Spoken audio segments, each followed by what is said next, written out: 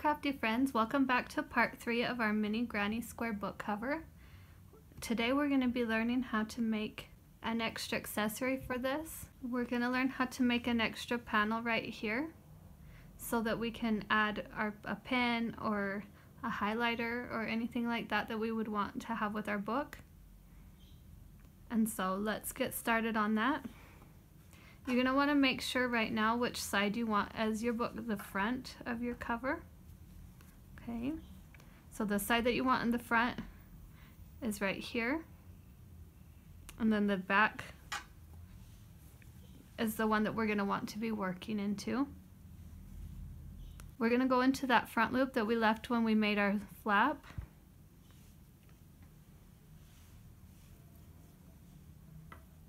Okay, and then we're going to pull our yarn through and chain 1.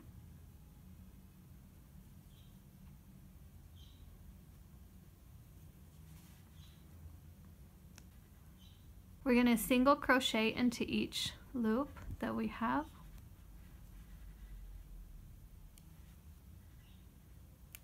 Into those back of the front loops that we left. We're going to single crochet into each one of them.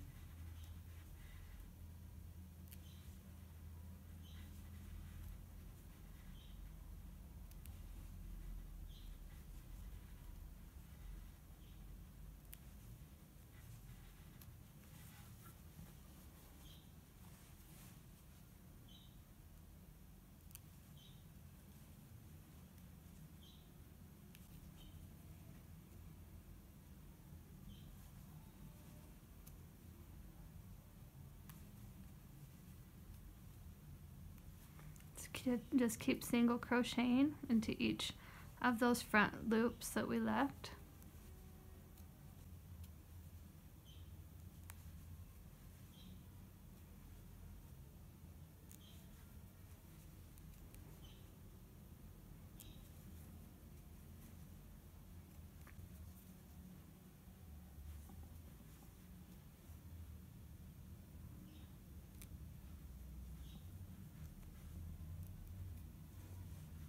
Okay, that's it for mine. I'm going to chain 1 and turn.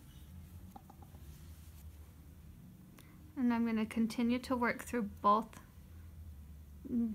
strands of the stitch.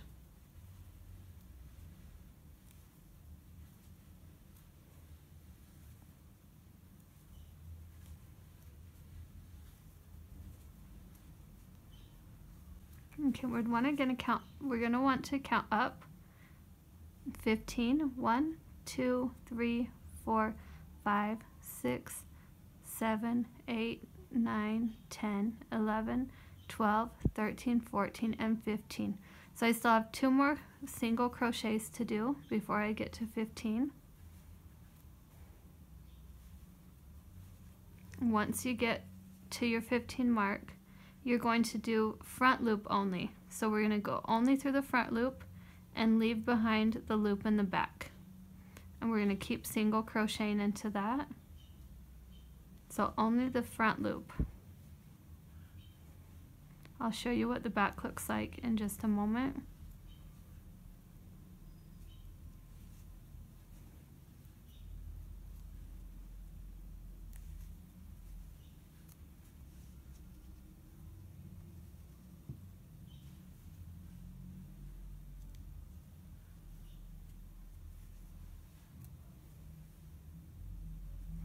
So as you can see, we're leaving these little parts of our stitch, the back loops we're leaving behind, because we're only grabbing the front loops. And you'll see why in just a minute when we get to that point. So just keep working front loop only, single crochets.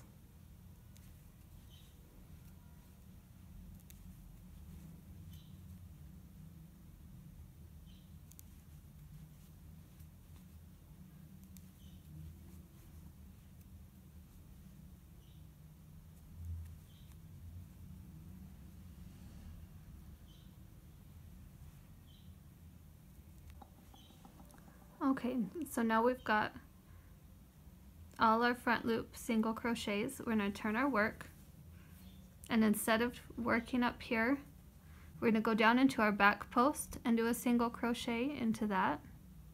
It's a little bit tricky to get into. Sometimes it helps to go with the tip, the edge, or use your nail to get it on there. It's usually just that first one. We pull it through. So now we're going to work single crochets into all of those back loops that we left. So there should be 15 single crochets on this side.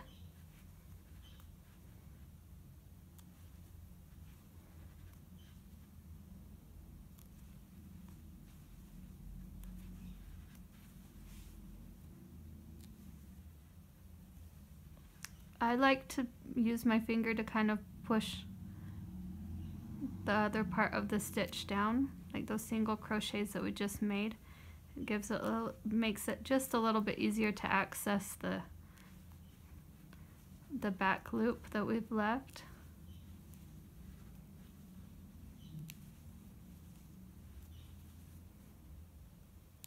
Okay, we're almost there.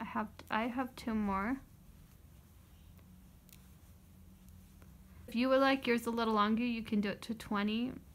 Don't recommend much more than that, because then it's hard, because sometimes you have stuff that's a little shorter as well. So probably 15 for me, generally what I've seen is a good amount. So we're going to chain 1, turn our work, and now we're going to start going into both sides. So we're going to go into that first one, we're going to go through both loops, and we're just going to keep working into both loops.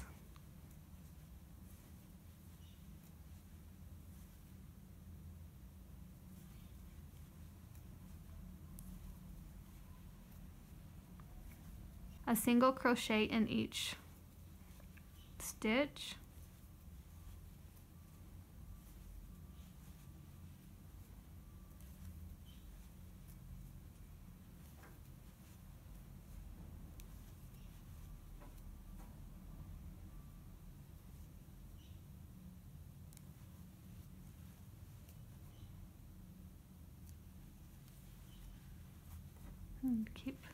And we're going to turn our work, and we're going to keep working single crochets up,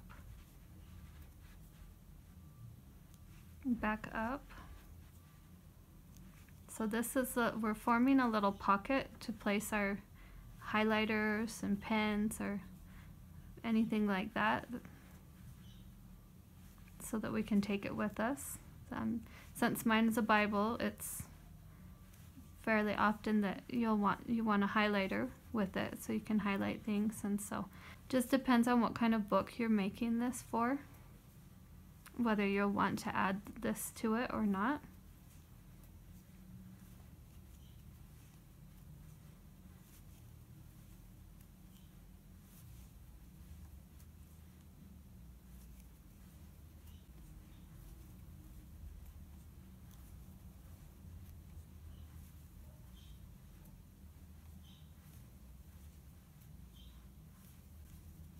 Okay, when you get up to the top here,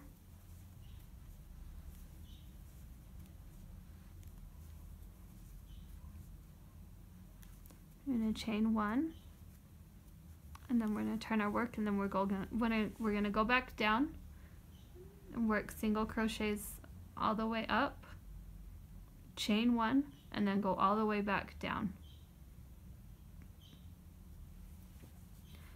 And you're going to want to do that until you have the width of your book. So mine's going to be this wide, so that when I put the book cover on, it covers the front. So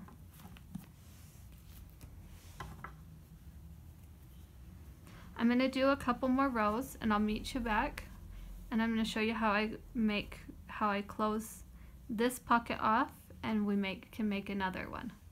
Okay, I've added a few more rows. I'm here at the top, so I'm going to chain 1 and turn. I'm going to continue to single crochet down until we get to that 15 single crochets where we do the back, where we did the front loop only.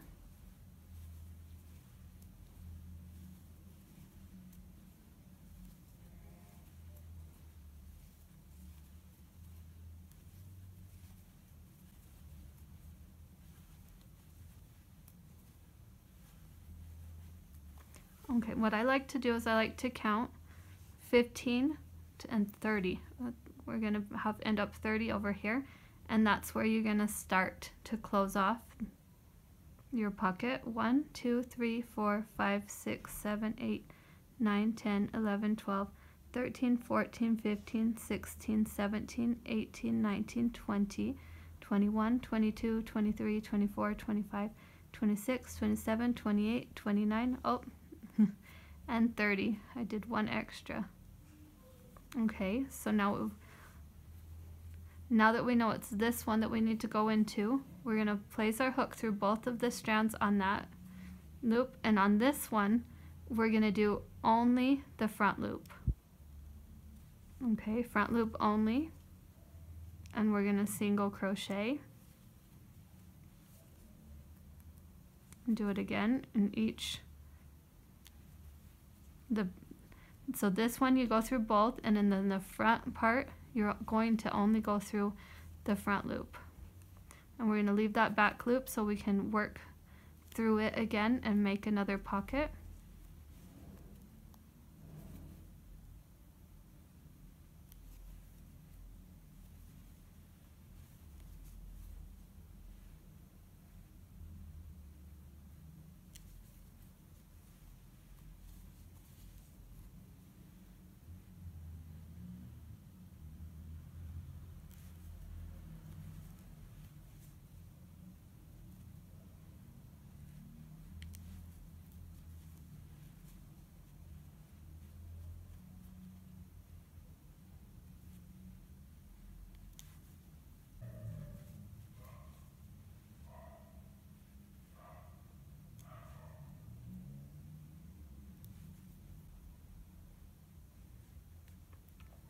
Okay, right here starts to get a little tricky.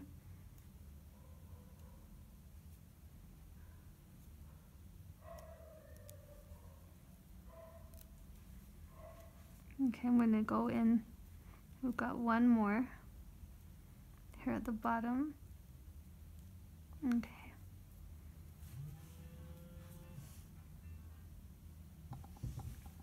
Again, we're going to turn, and we're going to work back up the stitches that we've been leaving behind again. Like I said, that first stitch is just a little bit harder to work into.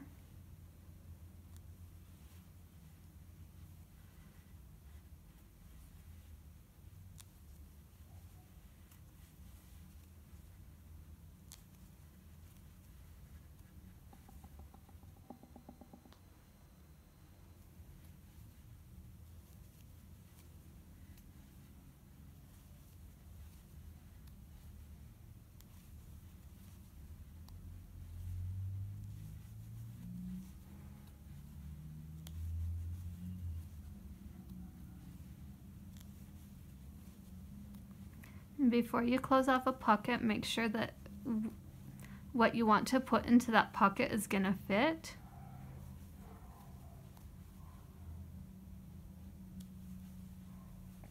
So let's say I have this pen.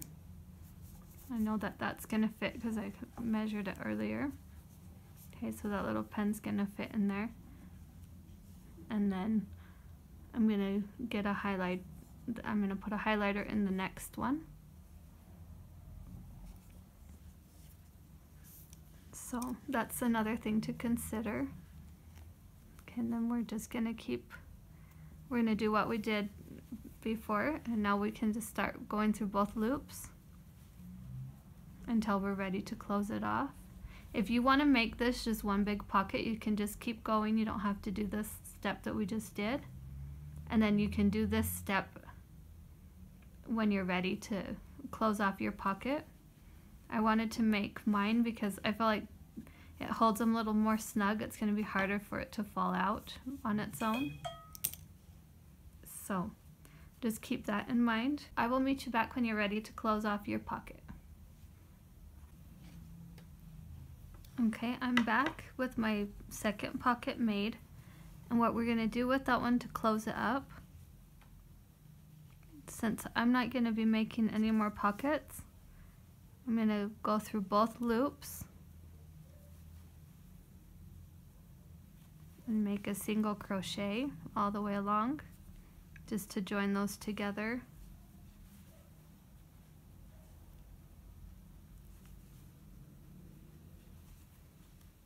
So I'm going to just keep going through both loops.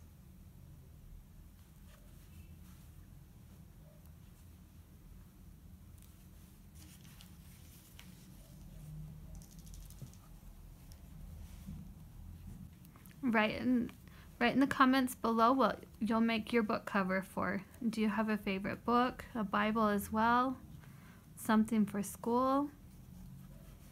You could even make this for a notebook.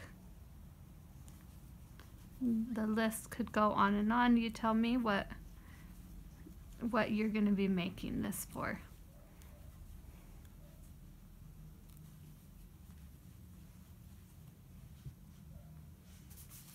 If you're going to make it as a gift for somebody, I'd also like to know. That's fun. I've already made one as a gift as well and liked it so much that I had to have one myself. So this is mine.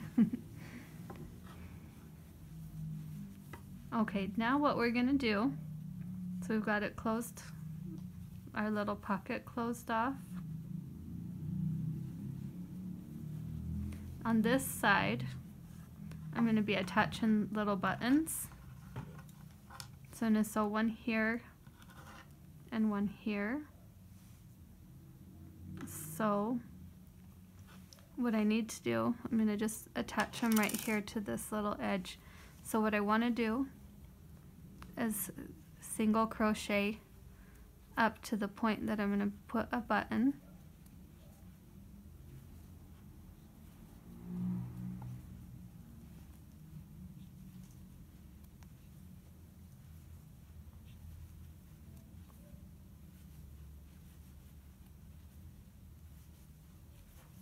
Let's see where we're at there. Almost.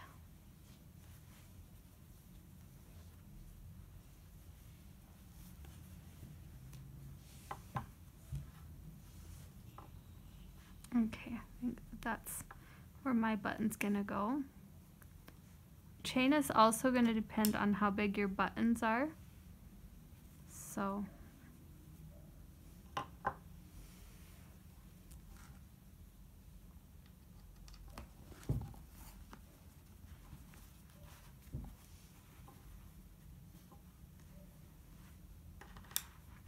I'm gonna put my book in there.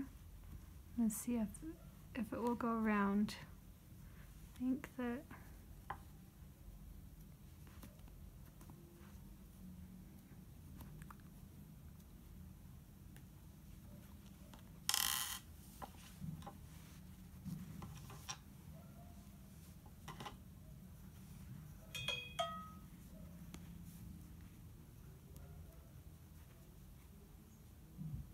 that should be enough. Let's see, how many do I have? 1, 2, 3, 4, 5, 6, 7, 8. And give one more. 9. And then I'm going to go back. I'm going to go down into the next stitch and do a single crochet.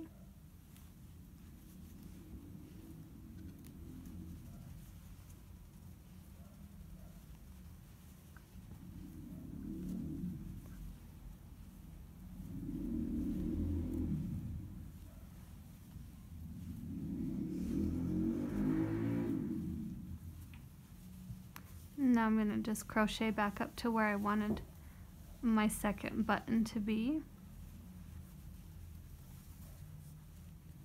Let's see, I have a little bit farther to go. A few more, like maybe 3, I would say.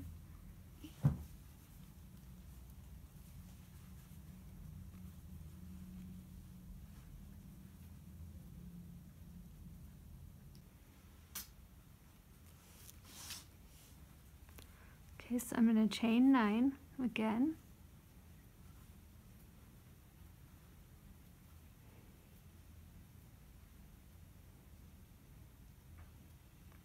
And then I'm going to single crochet into the next stitch.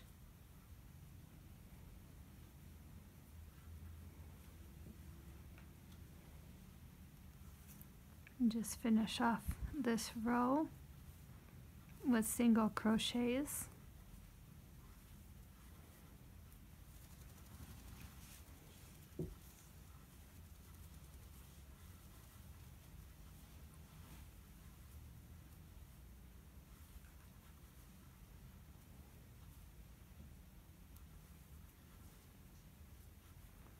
Okay, we're gonna chain 1 and pull tight and cut your yarn if you haven't gotten to the last of your yarn like I did. Okay, now we're gonna get some thread that matches your project. Okay, I've got this gray thread. I'm just gonna I doubled it up, so I've got 2 strands, and I'm going to tie it at the bottom.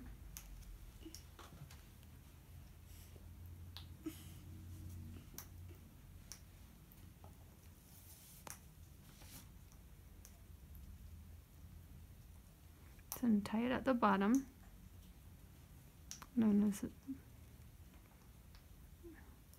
just put it here and add my first button.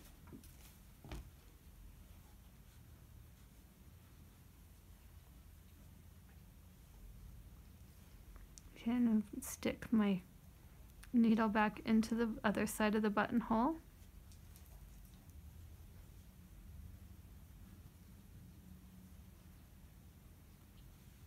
And then I'm going to take that little loop that I have where I've tied my knot, pull the thread through there, and tighten it. If it helps, you can open this up a little bit so that you don't grab the other side. You're not going to want to grab that flap that you made. All right, now what we're going to do is weave in our ends. And I will see you right back when I've got mine woven in. Okay, and here we have the finished product. This is what mine looks like. Okay, let's open it up. We've got our Bible, and we've got our little place to save a pen, a pencil, whatever it is that you need to save. Okay, and I hope that you enjoyed this tutorial, and I will see you in the next one. Bye!